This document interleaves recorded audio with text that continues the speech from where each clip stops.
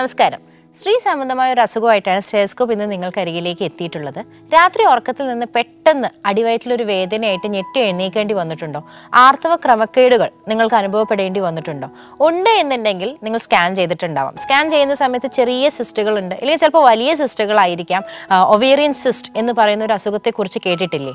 ഈ ആഴ്ച സ്റ്റെതസ്കോപ്പ് വിശകലനം ചെയ്യുന്നത് ഈ ഒവേറിയൻ സിസ്റ്റിനെ കുറിച്ചാണ്. ഏവർക്കും ഒരിക്കൽ കൂടി സ്വാഗതം.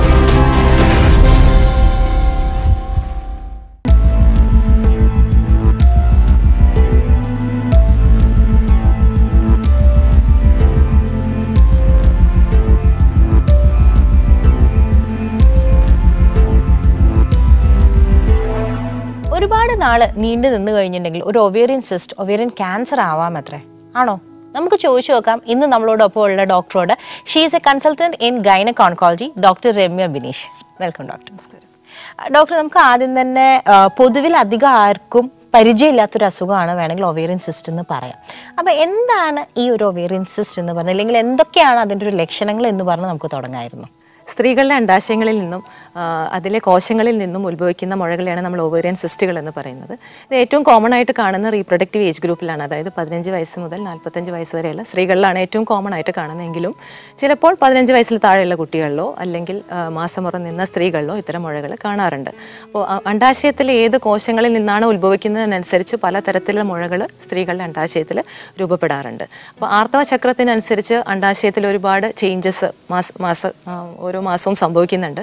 അപ്പോൾ അതിൻ്റെ ഭാഗമായിട്ട് നോർമലായിട്ട് ഡെവലപ്പ് ചെയ്യാവുന്ന ഫിസിയോളജിക്കൽ സിസ്റ്റ് മുതൽ ക്യാൻസറസ് ആയ സിസ്റ്റുകൾ വരെ ഇതിൽ ഉൾപ്പെടുന്നു. ഓക്കെ. അപ്പോൾ ഈ ആർത്തവ ചക്രത്തിൽ ഉത്ഭവിക്കുന്ന സിസ്റ്റുകൾ എന്ന് പറഞ്ഞാൽ, അപ്പോൾ നമുക്ക് ഈ ആർത്തവ ചക്രത്തെക്കുറിച്ചൊന്നൊരു വളരെ ലളിതമായിട്ട് നമുക്കൊന്ന് പറഞ്ഞു തരാം. അപ്പോൾ ആർത്തവ ചക്ര സമയത്ത് ആദ്യം നമുക്ക് ഫസ്റ്റ് ഡേ ഓഫ് മെൻസസ് ആണ് നമ്മൾ ഫസ്റ്റ് ഡേ ഓഫ് ദ സൈക്കിളായിട്ട് എടുക്കുന്നത്. അപ്പോൾ ആദ്യത്തെ 7 days മെൻസസ് നടക്കുന്നു.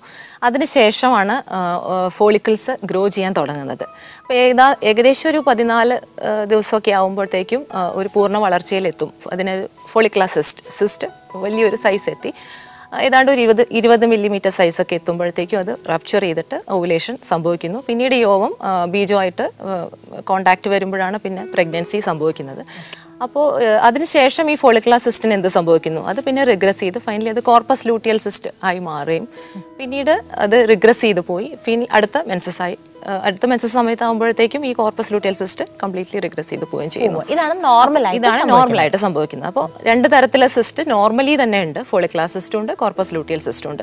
അപ്പോൾ ചില അവസരങ്ങളിൽ ഓവുലേഷൻ പ്രോപ്പറായിട്ട് നടക്കാത്ത സ്ത്രീകളിൽ ഈ ഫോളിക്കുലർ സിസ്റ്റ് റപ്ചർ ചെയ്യാതെ വരികയും പിന്നീട് അത് സിസ്റ്റായിട്ട് വലുതായി വരികയും ചെയ്യുന്നു. ഒരു 2.5 സെൻറ്റിമീറ്റേഴ്സ് വരെയാണ് ഒരു ഫോളിക്കുലർ സിസ്റ്റിൻ്റെ സൈസ് എങ്കിൽ അതിൽ വെള്ളം നിറഞ്ഞ് പിന്നീട് അത് 3 സെൻറ്റിമീറ്ററോ അതിൽ കൂടുതലോ ആയിട്ട് വരാൻ സാധ്യതയുണ്ട്. അപ്പോൾ ആർത്തവ ചക്രം കറക്റ്റ് അല്ലാത്ത സ്ത്രീകളിലാണ് കോമൺ ആയിട്ട് ഇത്തരം സിസ്റ്റുകൾ കാണുന്നത്. Second thing corpus luteal സിസ്റ്റാണ്. അത് ഇതുപോലെ തന്നെ അണ്ടോൽപാദനത്തിന് ശേഷം ഉണ്ടാവുന്ന സിസ്റ്റ്. ഈ സിസ്റ്റാണ് പ്രഗ്നൻസി സസ്റ്റെയിൻ ചെയ്യുന്ന പ്രൊജസ്ട്രോൺ ഹോർമോൺ സെക്രീറ്റ് ചെയ്യുന്നത്. അപ്പോൾ ഇതും വേറൊരു തരം സിസ്റ്റ് നമുക്ക് സ്ത്രീകളിൽ കാണാവുന്നതാണ്. അത് പ്രഗ്നൻസി ടൈമിലും കാണാവുന്ന തരത്തിലുള്ള സിസ്റ്റാണ് ഈ കോർപ്പസ് ലൂട്ടിയൽ സിസ്റ്റ്. അപ്പോൾ ഇതിനെല്ലാം നമ്മൾ ഫിസിയോളജിക്കൽ സിസ്റ്റുകൾ എന്നാണ് പറയുക. അപ്പം അതിന് പ്രത്യേകിച്ച് ട്രീറ്റ്മെൻറ്റും നമ്മൾ കൊടുക്കാറില്ല. ചിലപ്പോൾ അത് ഇൻസിഡൻ്റലി ഡിറ്റക്ട് ചെയ്യുന്ന സിസ്റ്റുകളായിരിക്കും. പക്ഷേ ചിലപ്പോഴെന്താ സംഭവിക്കാറെന്ന് വെച്ചാൽ ഈ സിസ്റ്റുകൾ വലുതാവുകയും വലിയൊരു സൈസ് ആവുകയും പിന്നെ അതിനോടനുബന്ധിച്ച് വരുന്ന സിംറ്റംസ് രോഗിക്ക് ഉണ്ടാവുകയും ചെയ്യുമ്പോഴാണ് ഇതിന് ട്രീറ്റ്മെൻറ്റ് ആവശ്യം വരുന്നത്. അപ്പോൾ അതാണ് ചില സമയത്ത് നമ്മൾ വെറുതെ ഇപ്പോൾ വയറുവേദന ഉണ്ടെന്ന് പറഞ്ഞാൽ ഡോക്ടറെ കാണിക്കാതെ സ്കാൻ ചെയ്യുമ്പോൾ സിസ്റ്റ് ഉണ്ട് എന്ന് പറഞ്ഞ് പേടിക്കേണ്ടത്. സിമ്പിൾ. അപ്പം നമ്മൾ ഒരു സ്കാൻ ചെയ്യുക. അതാണ് first method of screening. Ultrasound scan ആണ്. അൾട്രാസൗണ്ട് സ്കാനിലെ പിക്ചർ അനുസരിച്ചാണ് നമ്മൾ എന്ത് തരത്തിലുള്ള സിസ്റ്റ് ആണ് എന്ന് ഫസ്റ്റ് ഡയഗ്നോസ് ചെയ്യുന്നത്. ഇപ്പോൾ ഞാൻ നേരത്തെ പറഞ്ഞ പോലെയുള്ള ഫിസിയോളജിക്കൽ സിസ്റ്റ് ആണെങ്കിൽ നമ്മൾ ജസ്റ്റ് ഒബ്സർവേഷൻ മാത്രമേ അഡ്വൈസ് ചെയ്യാറുള്ളൂ, പ്രൊവൈഡഡ് അവർക്ക് വേറെ വിഷമങ്ങളൊന്നും ഇല്ലെങ്കിൽ. പക്ഷേ അവരെ കുറച്ച് നമ്മൾ വാൺ ചെയ്യാറുണ്ട്, ഇത് വലുതാവുകയോ അല്ലെങ്കിൽ ഇതിൽ വേറെ എന്തെങ്കിലും മാറ്റങ്ങൾ സംഭവിക്കുക, അതായത് ടോർഷൻ എന്ന് പറയും, അതായത് തിരിഞ്ഞു പോകാനുള്ള ഒരു സാധ്യത, അല്ലെങ്കിൽ അതിനകത്തേക്ക് ബ്ലീഡിങ് വരിക, അല്ലെങ്കിൽ അത് പൊട്ടിയിട്ട് ബ്ലീഡിങ് പുറത്തേക്ക് വയറിനകത്തേക്ക് ബ്ലീഡിങ് വരിക. ഇത്തരം അവസ്ഥകൾ വരുന്ന സമയത്ത് നമുക്ക് ഇൻ്റർവീൻ ചെയ്യേണ്ടി വരാം. ഓക്കെ. പൊതുവിൽ ഒരു സിസ്റ്റ് ഉള്ള ഒരു വ്യക്തിക്ക് എന്തൊക്കെയാണ് ലക്ഷണങ്ങൾ ഉണ്ടാവുക? കൂടുതലും ഒവേറിയൻ സിസ്റ്റുകൾ അസിംപ്റ്റമാറ്റിക് ആയിരിക്കും. ബിക്കോസ് ഞാൻ പറഞ്ഞ പോലെ പ്രത്യേകിച്ച് സിംറ്റംസ് ഒന്നും തന്നെ ഉണ്ടാവാറില്ല. ബിക്കോസ് അത് സ്വാഭാവികമായി ഓവുലേഷൻ്റെ ഭാഗമായിട്ട് വരുന്നതാണ്. ഈവൻ ക്യാൻസറസ് ആയ സിസ്റ്റുകൾ വരെ ഇനീഷ്യൽ സ്റ്റേജിൽ സിംറ്റമാറ്റിക് ആയിരിക്കില്ല. അതുകൊണ്ട് തന്നെയാണ് ഈ ഒവേറിയൻ ക്യാൻസറൊക്കെ പലപ്പോഴും 3-ാമത്തെയോ 4-ാമത്തെയോ സ്റ്റേജിലാണ് ഡയഗ്നോസ് ചെയ്യപ്പെടുന്നത്. ബിക്കോസ് ഏർലി സ്റ്റേജ് കൂടുതലും അസിംപ്റ്റമാറ്റിക് ആയിരിക്കും. ഇനി ഇവർക്ക് ഉണ്ടാകാവുന്ന ബുദ്ധിമുട്ടുകൾ എന്താണെന്ന് ഞാൻ പറയാം. അപ്പോൾ നേരത്തെ പറഞ്ഞ ഫോളിക്കുലർ സിസ്റ്റോ അല്ലെങ്കിൽ കോർപ്പസ് ലൂട്ടിയൽ സിസ്റ്റുകളോ അവർക്ക് അതിൽ സംഭവിക്കാവുന്നത് നേരത്തെ പറഞ്ഞ പോലെ ടോർഷനോ അല്ലെങ്കിൽ സിസ്റ്റിനകത്തേക്ക് ബ്ലീഡിങ് വരിക, അല്ലെങ്കിൽ സിസ്റ്റ് പൊട്ടിയിട്ട് പുറത്തേക്ക് ബ്ലീഡിങ് വന്ന് അതിൻ്റെതായ സിംറ്റംസ്. അപ്പോൾ ശക്തിയായ വയറുവേദന, നേരത്തെ നമ്മൾ തുടക്കത്തിൽ പറഞ്ഞ പോലെ പെട്ടെന്ന് വരുന്ന ഒരു വയറുവേദന, പെട്ടെന്ന് പാതിരാത്രിയിൽ പെട്ടെന്ന് വയറുവേദനയായിട്ട്, അത് സഹിക്കാൻ പറ്റാത്ത ഒരു വയറുവേദനയായിട്ട് എഴുന്നേൽക്കുന്നു. അപ്പോൾ അത് ടോർഷൻ കൊണ്ടുവരുന്നത്, അതിലൊക്കെ ഇമ്മീഡിയറ്റ് ആയിട്ടുള്ള മാനേജ്മെൻറ്റ് ആവശ്യം വരാറുണ്ട്. ബാക്കിയുള്ള ഓവറിയൻ സിസ്റ്റുകൾ നമ്മൾ ജസ്റ്റ് ഫോളോ അപ്പ് ചെയ്യുള്ളൂ, അൾട്രാസൗണ്ട് വെച്ച് ഫോളോ അപ്പ് ചെയ്യുള്ളൂ, അല്ലെങ്കിൽ മെഡിക്കൽ മാനേജ്മെൻറ്റ് കൊടുത്തിട്ട് ഫോളോ അപ്പ് ചെയ്യാറുള്ളൂ. ഓവറിയൻ സിസ്റ്റുകൾ ക്യാൻസറസ് ആയ ഒരു അവസ്ഥയിൽ ഇനീഷ്യൽ സ്റ്റേജിൽ യൂഷ്വലി അവർക്ക് സിംറ്റംസ് ഒന്നും ഉണ്ടാവാറില്ല, അല്ലെങ്കിൽ അവർക്ക് ചിലപ്പോൾ നോൺ സ്പെസിഫിക് ആയിട്ടുള്ള ചില സിംറ്റംസ് ഉണ്ടാവും. അത് കൂടുതലും ഒരു എൽഡർലി ഏജ് ഗ്രൂപ്പിൽ, അതായത് ഒരു പോസ്റ്റ്മെനോപോസൽ മാസക്കുളി നിന്ന സ്ത്രീകളിലാണ് അത്തരം സിസ്റ്റുകൾ കോമൺ ആയിട്ട് കാണുന്നത്, അല്ലെങ്കിൽ മാലിഗ്നൻസി ആവാൻ സാധ്യതയുള്ള സിസ്റ്റുകൾ ആ ഒരു ഏജ് ഗ്രൂപ്പിലാണ് കാണുന്നത്. അപ്പോൾ അത്തരം ആളുകളിൽ കാണുന്ന കോമൺ സിംറ്റംസ് അല്ലെങ്കിൽ വേഗ് സിംറ്റംസ് എന്താണെന്ന് വെച്ചാൽ വയറ് വീർത്തു വരിക, അല്ലെങ്കിൽ വയറിൽ വെറുതെ ഒരു അസ്വസ്ഥത തോന്നുക, ഭക്ഷണം കഴിക്കാനുള്ള ബുദ്ധിമുട്ടുകൾ, കൂടെ യൂറിനറി ഇൻഫെക്ഷൻ വരിക. അപ്പോൾ അവരതിന് യൂറിനറി സിംറ്റംസ് ഉള്ളതുകൊണ്ട് ഒരു കൂടെ മരുന്ന് കഴിക്കുന്നുണ്ടാവും, അല്ലെങ്കിൽ കൂടെ മൂത്രം ടെസ്റ്റ് ചെയ്യുക. അപ്പോൾ അതിന് ഒരു ജസ്റ്റ് സിംറ്റമാറ്റിക് ട്രീറ്റ്മെൻറ്റ് മാത്രം എടുക്കുന്നുണ്ടാവും. പിന്നെ മലം പോകാനുള്ള ബുദ്ധിമുട്ടുകൾ. അപ്പോൾ ഇതൊക്കെ ഇതിൻ്റെ ഒരു നോൺ സ്പെസിഫിക് സിംറ്റംസ് ആയിട്ട് കാണാറുണ്ട് initial stage of ovarian ക്യാൻസറിൽ. Late സ്റ്റേജിൽ വളരെയധികം വലുതായി അത് മറ്റുള്ളവടത്തേക്ക് സ്പ്രെഡ് ചെയ്യുമ്പോൾ അതിനനുസരിച്ചുള്ള സിംറ്റംസ് കാണാം. പക്ഷേ അത് വളരെ ലേറ്റ് ആയിട്ട് ഡയഗ്നോസ്. അപ്പോൾ പലപ്പോഴും നമ്മളൊരു ഏകദേശം ഒരു 75% കേസുകളും ലേറ്റ് സ്റ്റേജിലാണ് ഓവറിയൻ ക്യാൻസർ ഡയഗ്നോസ് ചെയ്യപ്പെടുന്നത്. അതിൻ്റെ ഒരു കാരണം ഇതാണ്. അപ്പം നമ്മൾ പൊതുവിൽ വരുന്ന സിംറ്റംസിനെ കുറിച്ച് പറയും. അപ്പം അതിനു മുമ്പേ ഈ ഒരു സിംറ്റംസ് വരാനാണെങ്കിലും ഓവറിയൻ സിസ്റ്റ് വരാനും എന്തെങ്കിലും ഒരു പ്രത്യേക കാരണങ്ങളുണ്ടോ? അതായത് ഇപ്പോൾ ചില ഗ്രൂപ്പിലുള്ള ആൾക്കാർക്ക് കൂടുതലായി കാണുന്നു, എന്തെങ്കിലും ഒരു കാരണം? അപ്പം ഞാൻ നേരത്തെ പറഞ്ഞ പോലെ അതൊരു നോർമൽ ഓവുലേഷൻ്റെ ഭാഗമായിട്ട് വരുന്ന സിസ്റ്റുകളാണ് ഒരു മേജർ പെർസെൻറ്റേജും. അപ്പോൾ അത് കോമൺ ആയിട്ട് റീപ്രൊഡക്റ്റീവ് ഏജ് ഗ്രൂപ്പിലാണ് കാണുന്നത്. അതല്ലാതെ 15 തൊട്ട് 45 വയസ്സ് വരെയുള്ള സ്ത്രീകളിലാണ് കാണുന്നത്. ക്യാൻസറസ് ആയ സിസ്റ്റുകൾ അല്ലെ ക്യാൻസറസ് ആയ മുഴകൾ ഉണ്ടാകാൻ ഒരു പാരമ്പര്യ ഘടകമുണ്ട്, ഒരു സ്ട്രോങ് ആയിട്ടുള്ള. അപ്പോൾ അത് ചിലതരം മ്യൂട്ടേഷൻസ്, ജനിതകമായ മാറ്റങ്ങൾ ഉണ്ടാവുന്ന ചില ഫാമിലീസിൽ ഓവറിയൻ ക്യാൻസർ വരാനുള്ള സാധ്യത കൂടുതലായിട്ട് കാണുന്നുണ്ട്. മാത്രമല്ല മറ്റു പല ക്യാൻസേഴ്സും ഇതുമായിട്ട് റിലേറ്റഡ് ആണ്, ചില സിൻഡ്രോംസ് ഇതുമായിട്ട് റിലേറ്റഡ് ആണ്. അപ്പോൾ അത്തരം സിൻഡ്രോംസ് ഫാമിലി അല്ലെങ്കിൽ അത്തരം ക്യാൻസേഴ്സ് ക്ലോസ് റിലേറ്റീവ്സിലുള്ള ആളുകളോട് നമ്മൾ കുറച്ചും കൂടി ഫ്രീക്വൻ്റ് ആയിട്ട് ഓവറി സ്ക്രീൻ ചെയ്യാൻ നിർദ്ദേശിക്കാറുണ്ട്. അപ്പോൾ ഈ ഓവേറിയൻ സിസ്റ്റ് എന്ന് പറയുമ്പോൾ ഈ PCOD എന്ന് പറയുന്നത് ഇതിൻ്റെ ഒരു പാർട്ടാണോ അതോ വേറെ ഒരു ഘടകമാണോ? ഒരു ഓവേറിയൻ സിസ്റ്റ് എന്ന് നമ്മൾ ശരിക്കും ഡയഗ്നോസ് ചെയ്യണമെങ്കിൽ മോർ ദാൻ 3 സെൻറ്റിമീറ്റർ സൈസുള്ള ഒരു വെള്ളം നിറച്ച ഒരു ബാഗിനെയാണ് നമ്മൾ സിസ്റ്റ് എന്ന് പറയുന്നത്. പോളിസിസ്റ്റിക് ഓവറിയിൽ സംഭവിക്കുന്നത് കൊച്ചു ഫോളിക്കിൾസ് ഉണ്ടാവും. ഫോളിക്കുലാർ സിസ്റ്റ് എന്നാണ് അതിനെ പറയുക. അത് വളരെ ചെറിയ സൈസായിരിക്കും. അതൊരു 10 to 12 ഫോളിക്കിൾസ് ഉണ്ടെങ്കിൽ നമ്മൾ പോളിസിസ്റ്റിക് ഓവറി ഡയഗ്നോസ് ചെയ്യുന്നു. അതായത് ഈ അണ്ടത്തിൻ്റെ വളർച്ചയെ ഏതെങ്കിലും യങ്ങർ സ്റ്റേജിൽ സ്റ്റോപ്പ് ചെയ്യുന്ന ഒരവസ്ഥയാണ് പോളിസിസ്റ്റിക് ഓവറിയിൽ ഉണ്ടാവുന്നത്. അപ്പോൾ പോളിസിസ്റ്റിക് ഓവറി നമ്മൾ സിസ്റ്റിൻ്റെ ട്രീറ്റ്മെൻ്റ് അല്ല കൊടുക്കേണ്ടത്. പോളിസിസ്റ്റിക് ഓവറി മൂലം ഉണ്ടാകുന്ന ഹോർമോണൽ ഇംബാലൻസ് ഉണ്ട്. അപ്പോൾ അതിനെയാണ് നമ്മൾ ട്രീറ്റ് ചെയ്യേണ്ടത്. അപ്പോൾ അതിലൊരു സർജറി, സിസ്റ്റിന് വേണ്ടിയുള്ള സർജറി നമ്മൾ പേഴ്സേ അഡ്വൈസ് ചെയ്യാറില്ല. ചില കേസിൽ ഇൻഫെർട്ടിലിറ്റി പ്രോബ്ലംസ് ഉള്ളവർക്ക് നമ്മൾ ഡ്രില്ലിംഗ് എന്ന് പറഞ്ഞ ഒരു പ്രൊസീജിയർ ചെയ്യാറുണ്ട്. അത് ആ സിസ്റ്റുകൾ പൊട്ടിച്ച് കളയാമെന്ന് മാത്രമേ അതുകൊണ്ട് ഉദ്ദേശിക്കുന്നുള്ളൂ. ബിക്കോസ് ആ ഹോർമോൺസ് കുറയ്ക്കാൻ വേണ്ടിയിട്ടുള്ള ഒരു മെത്തേഡ് മാത്രമാണ് അത്. അല്ലാതെ ഒരു സിസ്റ്റിനെ മാനേജ് ചെയ്യല്ല അവിടെ നമ്മൾ ചെയ്യുന്നത്. അപ്പോൾ ഈ PCOD ഉള്ളവർക്ക് അല്ലെങ്കിൽ തടി കൂടുതലുള്ളവർക്ക് ഓവേറിയൻ സിസ്റ്റ് വരാനുള്ള സാധ്യതകളുണ്ടോ? Polycystic ovarian syndrome is closely related to metabolic syndrome എന്നാണ്. മെറ്റബോളിക് സിൻഡ്രോം എന്ന് പറഞ്ഞാൽ ഡയബറ്റീസ്, ഹൈപ്പർ ടെൻഷൻ, ഒബിസിറ്റി ഇതെല്ലാം കമ്പൈൻ ചെയ്യുന്ന ഒരു എൻറ്റിറ്റിയാണ് മെറ്റബോളിക് സിൻഡ്രോം. അപ്പോൾ ഇതുള്ള ആളുകളിൽ, പ്രത്യേകിച്ച് ഫിസിക്കൽ ഇനാക്ടിവിറ്റി ഉള്ള ആളുകളിൽ പോളിസിസ്റ്റിക് ഓവറിയുടെ ഇൻസിഡൻസ് വളരെയധികമാണ്. ശരിക്കും പറഞ്ഞാൽ ഈ മെറ്റബോളിക് സിൻഡ്രോമാണ് PCODയിലേക്ക് എത്തിക്കുന്നത്. ഓക്കെ, അപ്പോൾ അതും ഓവേറിയൻ സിസ്റ്റം നമ്മൾ ഒരു വലിയ ബന്ധമില്ല. ഓക്കെ, ശരി. അപ്പോൾ എന്തായാലും നമുക്ക് തുടർന്നുള്ള ചർച്ചകൾ ഒരു ചെറിയ ബ്രേക്കിന് ശേഷമാവാം മാഡം. Welcome back. സ്റ്റെതസ്കോപ്പിൽ ഇന്ന് നിങ്ങൾ കണ്ടുകൊണ്ടിരിക്കുന്നത് ഓവേറിയൻ സിസ്റ്റിനെ കുറിച്ചാണ്. നമ്മൾ അതിൻ്റെ ലക്ഷണങ്ങളെ കുറിച്ച് നമ്മൾ സംസാരിച്ചു കഴിഞ്ഞു. ഇനി നമുക്ക് അറിയേണ്ടത് ഏതൊക്കെ ടൈപ്പ് സിസ്റ്റുകളുണ്ട്, അതിനെ എങ്ങനെ കണ്ടുപിടിക്കാം, എങ്ങനെ അതിനെ മാനേജ് ചെയ്യാമെന്നാണ്. അത് നമുക്ക് ഡോക്ടറോട് തന്നെ ചോദിച്ചറിയാം. അപ്പോൾ ഡോക്ടർ, നമ്മൾ നേരത്തെ സംസാരിച്ച് നിർത്തിയത് എന്തൊക്കെയാണ് ലക്ഷണങ്ങൾ എന്നതിനെ കുറിച്ചാണ്. ഇനി അതിന് ഏതൊക്കെ തരം ടൈപ്പ് ഉണ്ട്, ഇല്ലെങ്കിൽ അതിനെ ഓരോന്നിനെ എങ്ങനെ കണ്ടുപിടിക്കാം എന്നതിനെ കുറിച്ചൊന്ന് ഞങ്ങൾക്ക് പറഞ്ഞു തരും. അപ്പോൾ പലതരം ടൈപ്സ് ഓഫ് ഓവേറിയൻ സിസ്റ്റ് ഞാൻ ജസ്റ്റ് ഒന്ന് പറയാം. അപ്പോൾ ഏറ്റവും ആദ്യം ഈ നേരത്തെ പറഞ്ഞ പോലെ ഫിസിയോളജിക്കൽ സിസ്റ്റ് അല്ലെങ്കിൽ function functional cyst of the ovary. അതിലാണ് ഈ follicular cyst, corpus luteal cyst ഒക്കെ വരുന്നത്. പിന്നെ സെക്കൻഡ് ടൈപ്പ് കുറച്ചും കൂടി ബിനൈൻ ആയിട്ടുള്ള എൻഡോമെട്രിയോട്ടിക് സിസ്റ്റ് എന്ന് പറയും. അതായത് എൻഡോമെട്രിയോസിസ് എന്ന് പറഞ്ഞ ഒരു അവസ്ഥയുമായിട്ട് ബന്ധപ്പെട്ടിട്ടുള്ള എൻഡോമെട്രിയോട്ടിക്, അല്ലെങ്കിൽ സാധാരണ ഭാഷയിൽ പറയുകയാണെങ്കിൽ ചോക്ലേറ്റ് സിസ്റ്റ് എന്ന് പറയും. ആൻഡ് തേർഡ് ടൈപ്സ് പിന്നെ ട്യൂമേഴ്സാണ്. അതിൽ ബിനൈൻ ട്യൂമേഴ്സും മാലിഗ്നൻ ട്യൂമേഴ്സും ഉണ്ട്. ബിനൈൻ എന്ന് പറഞ്ഞാൽ ക്യാൻസറസ് അല്ലാത്ത മുഴകളും ട്യൂമേഴ്സും, പിന്നെ ക്യാൻസറസ് ആയിട്ടുള്ള മുഴകൾ, അതായത് മാലിഗ്നൻ ട്യൂമേഴ്സും. അപ്പോൾ ഏത് കോശത്തിൽ നിന്നാണോ വരുന്നത് അതിനനുസരിച്ചാണ് അതിൻ്റെ പേരുകൾ വരുന്നത്. ഓ, അത് ശരി. അപ്പോൾ ഇതിനെ എങ്ങനെ നമുക്ക് കണ്ടുപിടിക്കാം? ഇത് കണ്ടുപിടിക്കാനുള്ള ഫസ്റ്റ് സ്ക്രീനിങ് മെത്തേഡ് അൾട്രാസൗണ്ട് ആണ്. അതായത് അൾട്രാസൗണ്ട് സ്കാനിങ് എന്നാണ് പറയും.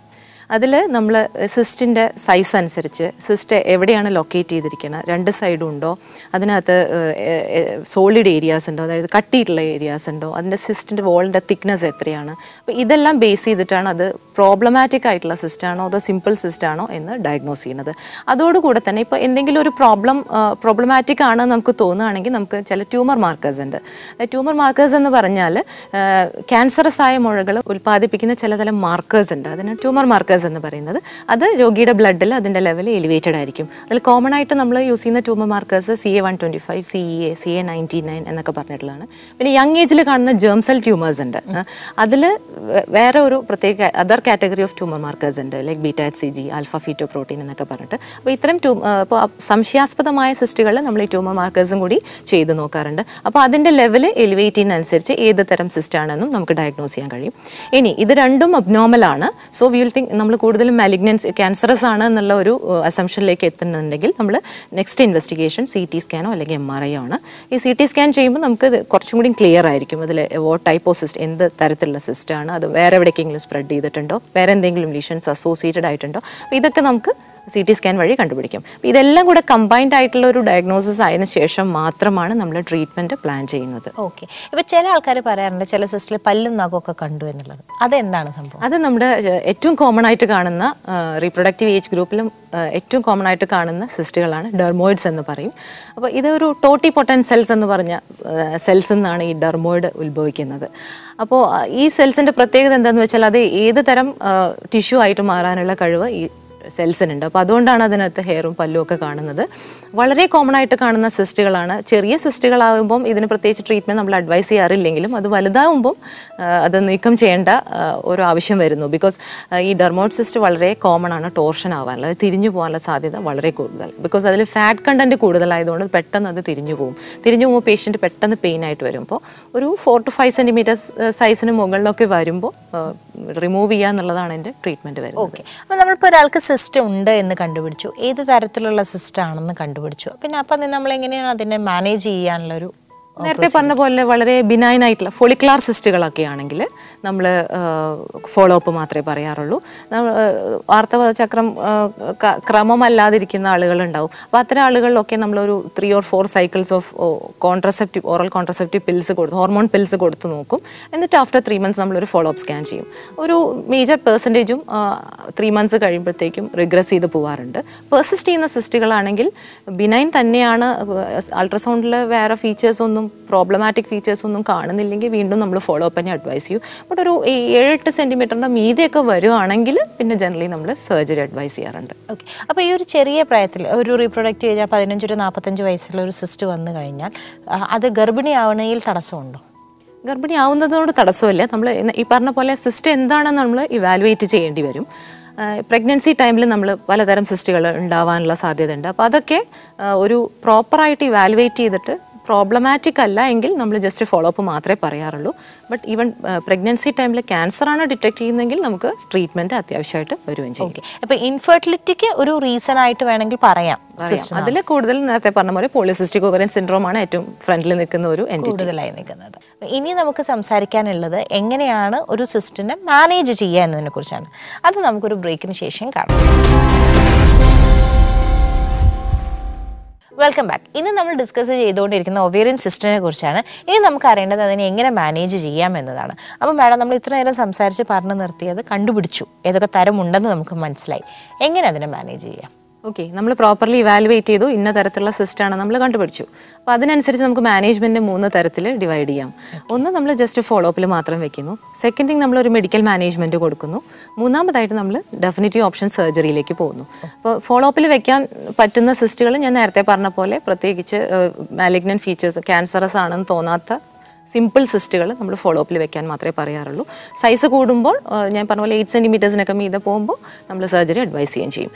Second one endometriotic സിസ്റ്റുകളാണ്. എൻഡോമെട്രിയോട്ടിക് സിസ്റ്റുകൾ ഒരു 4 സെൻറ്റിമീറ്റർ താഴെ ഉള്ള സൈസുള്ള എൻഡോമെട്രിയോട്ടിക് സിസ്റ്റുകൾ പൊതുവേ നമ്മൾ മെഡിക്കൽ മാനേജ്മെൻ്റ് ആണ് അഡ്വൈസ് ചെയ്യാറ്. പക്ഷേ ഇത്തരം ആളുകളിൽ ഇൻഫെർട്ടിലിറ്റി, അതായത് വന്ധ്യത വളരെ കോമൺ ആയിട്ട് കാണാറുണ്ട്. അപ്പോൾ ചിലപ്പോൾ വന്ധ്യത ട്രീറ്റ്മെൻറ്റ് ഭാഗമായിട്ട് നമുക്ക് ഈ സിസ്റ്റുകൾ റിമൂവ് ചെയ്യേണ്ടി വരാറുണ്ട്. അപ്പോൾ അതിൽ ലാപ്രോസ്കോപ്പി വഴി നമ്മൾ എൻഡോമെട്രിയോട്ടിക് സിസ്റ്റ് റിമൂവ് ചെയ്യാൻ അഡ്വൈസ് ചെയ്യാറുണ്ട്, എസ്പെഷ്യലി ഒരു 4 സെൻറ്റിമീറ്റർ മീതെ പോകുന്ന സിസ്റ്റുകൾ.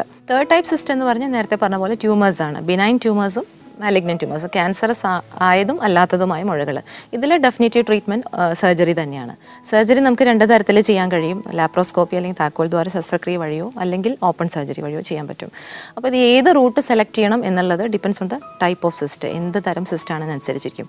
നമുക്ക് ക്യാൻസറസ് ആണ് എന്നുള്ളൊരു സസ്പിഷൻ ഉള്ള ട്യൂമേഴ്സ് ആണെങ്കിൽ ബെറ്റർ ഓപ്പൺ സർജറിയാണ് കൂടുതൽ അഡ്വൈസബിൾ. ബിക്കോസ് നമുക്കൊരു ആ സിസ്റ്റ് പൊട്ടിക്കാതെ പുറത്തെടുക്കുക എന്നുള്ളത് വളരെ നിർബന്ധമാണ്. കാരണം സിസ്റ്റ് പൊട്ടിച്ച് കഴിഞ്ഞാൽ ഇപ്പോൾ ഇതിനകത്ത് ക്യാൻസറസ് ആയിട്ടുള്ള കോശങ്ങൾ ഉണ്ടെങ്കിൽ അത് നമ്മുടെ വയറിനകത്തേക്കെല്ലാം സ്പ്രെഡ് ചെയ്ത് ആ സ്റ്റേജ് അപ്സ്റ്റേജ് ചെയ്യാൻ, ക്യാൻസറിൻ്റെ ആ സ്റ്റേജ് അപ്സ്റ്റേജ് ചെയ്യാനുള്ളൊരു സാധ്യത ഉള്ളതുകൊണ്ട് ക്ലിനിക്കലി സസ്പിഷൻ ഉള്ള സിസ്റ്റുകൾ നമ്മൾ ഓപ്പൺ സർജറി ആയിട്ട് തന്നെയാണ് ചെയ്യുന്നത്. ലാപ്രോസ്കോപ്പിക് സർജറിയാണ് ബിനൈൻ സിസ്റ്റുകൾ എപ്പോഴും പ്രിഫേർഡ് ആയിട്ടുള്ളത്. ബിക്കോസ് നിങ്ങൾക്കറിയാം, താക്കോൽ ദ്വാര ശസ്ത്രക്രിയ ചെയ്യുമ്പോൾ അത് വേദന കുറവാണ്, ഹോസ്പിറ്റൽ സ്റ്റേ കുറവാണ്, പോസ്റ്റ് ഓപ്പറേറ്റീവ് റിക്കവറി ടൈം കുറവാണ്. അപ്പോൾ അതുകൊണ്ട് തന്നെ കൂടുതലും നമ്മൾ ഇന്നത്തെ കാലഘട്ടത്തിൽ മെഡിക്കൽ ഫീൽഡിൽ ഇപ്പോൾ ഒരുപാട് അഡ്വാൻസ്ഡ് ആയിട്ടുള്ള ഈ ഒരു കാലഘട്ടത്തിൽ നമ്മൾ ലാപ്രോസ്കോപ്പിക് സർജറിയാണ് ബിനൈൻ സിസ്റ്റിനെ എപ്പോഴും പ്രിഫർ ചെയ്യുന്നത്. പക്ഷേ സസ്പിഷൻ ഉള്ളപ്പോൾ നമ്മൾ ഓപ്പൺ സർജറി തന്നെ ചെയ്യാറുണ്ട്. അപ്പോൾ ചില ഇപ്പോൾ ക്യാൻസർ ആണ് എന്ന് പറഞ്ഞാൽ നമ്മൾ സർജറി മാത്രം മതിയോ അതോ തുടർന്ന് കീമോ റേഡിയേഷൻ തുടങ്ങിയ ട്രീറ്റ്മെൻറ്റ്സ് ആവശ്യം? അത് നമ്മൾ പ്രോപ്പർലി നമ്മളൊരു പ്രീ ഓപ്പറേറ്റീവ് വാലുവേഷൻ ചെയ്യുന്നുണ്ട്. അതിൽ നമുക്ക് സ്റ്റേജ് ഓഫ് ഡിസീസ് ഏകദേശം അസസ് ചെയ്യാൻ സാധിക്കും. അപ്പോൾ ഫസ്റ്റ് സ്റ്റേജിലുള്ള ഏകദേശം ഫസ്റ്റ് ഓർ സെക്കൻഡ് സ്റ്റേജിലുള്ള ട്യൂമേഴ്സ് ആണെങ്കിൽ നമ്മൾ ഫസ്റ്റ് സർജറി തന്നെയാണ് ചെയ്യുക. സർജറി എന്ന് പറഞ്ഞാൽ സാധാരണ ഓവറിയൻ സിസ്റ്റുകളിൽ ചെയ്യുന്ന തരത്തിലുള്ള ചെറിയ സർജറി അല്ല, കുറച്ചും കൂടി വലിയ സർജറി. അതായത് ഗർഭപാത്രവും 2 അണ്ഡാശയങ്ങളും ട്യൂബും എടുക്കണം. അതിൽ കൂടെ വയറിനകത്തെ കൊഴുപ്പും കഴലകളും എല്ലാം എടുത്ത് കളയുക എന്നുള്ളതാണ് പ്രൈമറി സർജിക്കൽ മാനേജ്മെൻറ്റ്. അതിനുശേഷം സിസ്റ്റ് പത്തോളജി പഠനത്തിന് വിട്ട് എവിടേക്കെല്ലാം സ്പ്രെഡ് ചെയ്തിട്ടുണ്ട്, സ്റ്റേജ് എത്രയാണെന്ന് പ്രോപ്പറായിട്ട് അസസ് ചെയ്തതിന് ശേഷമാണ് ഫർദർ ട്രീറ്റ്മെൻറ്റ് വേണോ എന്നുള്ളത് ഡിസൈഡ് ചെയ്യുന്നത്. ഇപ്പോൾ അഡ്വാൻസ് സ്റ്റേജ് ആയിട്ടുള്ള ട്യൂമേഴ്സ് ആണെങ്കിൽ, അതായത് 3ാമത്തെയോ 4ാമത്തെയോ സ്റ്റേജിൽ ഡയഗ്നോസ് ചെയ്യുന്ന ട്യൂമേഴ്സ്, നമ്മളൊരു ബയോപ്സി എടുത്ത് അത് എന്ത് തരം ട്യൂമറാണെന്ന് കണ്ടുപിടിച്ച് ആദ്യം കീമോതെറാപ്പി എന്നുള്ള ട്രീറ്റ്മെൻറ്റ് കൊടുത്തതിന് ശേഷമാണ്, സൈസ് കുറച്ചതിന് ശേഷം മാത്രമാണ് സർജറി അഡ്വൈസ് ചെയ്യുന്നത്. 3 മുതൽ 6 സൈക്കിൾ വരെ ചിലപ്പോൾ കൊടുക്കേണ്ടി വരാറുണ്ട്. അത് കഴിഞ്ഞ് പ്രോപ്പർ സർജറി ചെയ്തതിന് ശേഷം പിന്നെ വീണ്ടും ബാക്കി വേണമെങ്കിൽ ഫർദർ കീമോതെറാപ്പി കണ്ടിന്യൂ ചെയ്യുകയും ചെയ്യും. ഓക്കെ, അപ്പോൾ ഇത് നമ്മുടെ ക്യാൻസർ പോലെയുള്ള ട്രീറ്റ്മെൻറ്റ്, അപ്പോൾ ആദ്യം പറഞ്ഞ ഈ സിമ്പിൾ സിസ്റ്റുകൾ എന്ന് പറഞ്ഞു, അപ്പോൾ അത് വരുന്ന സമയത്തും ചെറിയ വയറുവേദനയൊക്കെ ആൾക്കാർക്ക് വരും. അതിനെങ്ങനെ നമുക്ക് മാനേജ് ചെയ്യാൻ പറ്റും? ചെറിയ വയറുവേദന നമ്മൾ സിംറ്റമാറ്റിക്കലി വേദന സംഹാരികൾ കൊടുത്ത് മാനേജ് ചെയ്യാൻ പറ്റും. ഞാൻ നേരത്തെ പറഞ്ഞ പോലെ കൂടുതലും നമ്മൾ ഫോളോ അപ്പ് ആണ് അഡ്വൈസ് ചെയ്യാറ്. അൺലസ് വളരെ വലിയ സൈസ് ആകുമ്പോൾ ആ സ്റ്റേജിൽ നമ്മൾ സർജറി അഡ്വൈസ് ചെയ്യുകയും ചെയ്യുന്നു. അപ്പോൾ ഫോളോ അപ്പ് ചെയ്യുമ്പോൾ ഇപ്പോൾ ആ സിസ്റ്റം അതുപോലെ അവിടെ നിൽക്കുന്നുണ്ട് എന്നുണ്ടെങ്കിൽ നമ്മൾ അതിനെ റിമൂവ് ചെയ്യാൻ പറയേണ്ട ആവശ്യം? ഒരു അൾട്രാസൗണ്ട് ഫൈൻഡിങ്, ഇപ്പോൾ അത് ഏജ് ഓഫ് ദ പേഷ്യൻ്റ് അനുസരിച്ചിരിക്കും. അപ്പോൾ ഒരു റീപ്രൊഡക്റ്റീവ് ഏജ് ഗ്രൂപ്പിലുള്ള സ്ത്രീക്ക് ഒരു 3-4 സെൻറ്റിമീറ്റർ സൈസുള്ള അപ് ടു 8 സെൻറ്റിമീറ്റേഴ്സ് വരെ സൈസുള്ള ഒരു സിസ്റ്റാണ്, ബിനൈൻ ലുക്കിംഗ് ആണ്, സ്കാൻ ചെയ്തതിൽ ക്യാൻസറായിട്ട് തോന്നുന്നേ ഇല്ല എങ്കിൽ നമ്മൾ അഡ്വൈസ് ചെയ്യുന്നത് ഫോളോ അപ്പ് തന്നെയാണ്. നേരെ മറിച്ച് ഒരു പോസ്റ്റ്മെനോപോസൽ ഏജ് ഗ്രൂപ്പ്, അതായത് മാസമുറ നിന്ന സ്ത്രീകളിൽ ഒരു 5 സെൻറ്റിമീറ്റർ മീതെയുള്ള സിസ്റ്റുകൾ, എസ്പെഷ്യലി എന്തെങ്കിലും അബ്നോർമൽ ഫീച്ചേഴ്സ് കാണുന്നുണ്ടെങ്കിൽ നമ്മൾ റിമൂവ് ചെയ്യാൻ തന്നെയാണ് കൂടുതലും അഡ്വൈസ് ചെയ്യാറ്. ഇപ്പോൾ ചില ആൾക്കാർ പറയാറുണ്ട് ചില ഭക്ഷണ പദാർത്ഥങ്ങൾ അതൊക്കെ കഴിച്ചു കഴിഞ്ഞാൽ വേദന കുറയ്ക്കാൻ വേണ്ടി, ഇപ്പോൾ അലോവേറ ഇല്ലെങ്കിൽ ആപ്പിൾ സിഡർ വിനീഗർ എന്നൊക്കെ പറയുന്ന സംഭവങ്ങൾ ഉപയോഗിക്കുമ്പോൾ അത് മാനേജ് ചെയ്യാൻ പറ്റുന്നുണ്ട്. അത് എത്രത്തോളം ശരിയാണ്? ഞാൻ തുടക്കത്തിൽ ഇതിൻ്റെ ഒരു പെത്തോഫിസിയോളജി പറഞ്ഞിട്ടുണ്ട്, എങ്ങനെയാണ് സിസ്റ്റ് വരുന്നത് എന്നുള്ളത്. അപ്പോൾ നിങ്ങൾക്ക് ആക്ച്വലി മനസ്സിലാക്കാൻ സാധിക്കും. ഇപ്പോൾ ഇതെല്ലാം കഴിക്കുന്നതുകൊണ്ട് ഇതിൽ എവിടെയാണ് ഇൻ്റർവീൻ ചെയ്യാൻ സാധിക്കുന്നത് അല്ലേ? നോർമൽ ഓവറിയൻ ഒരു സൈക്കിളിൽ വരുന്ന ചേഞ്ചസിൻ്റെ ഭാഗമായിട്ട് വരുന്ന സിസ്റ്റുകളാണ്. അപ്പോൾ നമ്മൾ അതിനകത്ത് നമുക്ക് ഹോർമോൺ ടാബ്ലറ്റ്സ് വെച്ച് ഇൻ്റർവ്യൂം ചെയ്യാൻ, അല്ലാതെ വേറെ ഡ്രഗ്സിലൊന്നും ഡ്രഗ്സിനോ വേറെ ഒന്നിനും തന്നെ അതിന് റോൾ ഉണ്ടെന്ന് എനിക്ക് തോന്നുന്നില്ല. പഠനങ്ങളൊന്നും തന്നെ അതിനെ സപ്പോർട്ട് ചെയ്യുന്നുമില്ല. ഓക്കെ, അപ്പോൾ എന്തായാലും ഇത്ര നേരം നമുക്ക് ഒരുപാട് ഇൻഫർമേഷൻസ് തന്നതിന് താങ്ക് യു ഡോക്ടർ. ഇന്നത്തെ എപ്പിസോഡിൽ നമ്മളെല്ലാവരും ഒവേറിയൻ സിസ്റ്റിനെ കുറിച്ച് അറിഞ്ഞു അല്ലേ. ആർത്തവ ക്രമക്കേടുകൾ ഉണ്ടാവുന്ന ആൾക്കാർക്ക്, അല്ലെങ്കിൽ രാത്രി ഉറക്കത്തിൽ നിന്ന് പെട്ടെന്ന് വയറിൻ്റെ അടിവയറ്റിൽ വേദന വരുന്ന ആൾക്കാർക്ക് എങ്ങനെ നമുക്കത് കണ്ടുപിടിക്കാം, ഏതൊക്കെ തരം സിസ്റ്റുകളുണ്ട്, സിമ്പിളായ കാര്യങ്ങൾ പേടിക്കേണ്ട ആവശ്യമില്ല. പക്ഷെ കൂടുതലായിട്ട് ഇരുന്നിട്ടുണ്ടെങ്കിൽ, കൂടുതൽ വലിയ മുഴകളായിട്ടുണ്ടെങ്കിൽ നമ്മൾ പേടിക്കണം, അത് എടുത്ത് കളയണം എന്നുള്ളതും ഈ ആഴ്ചത്തെ സ്റ്റെതസ്കോപ്പിൽ നിന്ന് നിങ്ങൾക്ക് മനസ്സിലായി കാണുമെന്ന് ഞാൻ വിശ്വസിക്കുന്നു. വീണ്ടും കാണാം അടുത്ത ആഴ്ച മറ്റൊരു ടോപ്പിക്കുമായി. നന്ദി.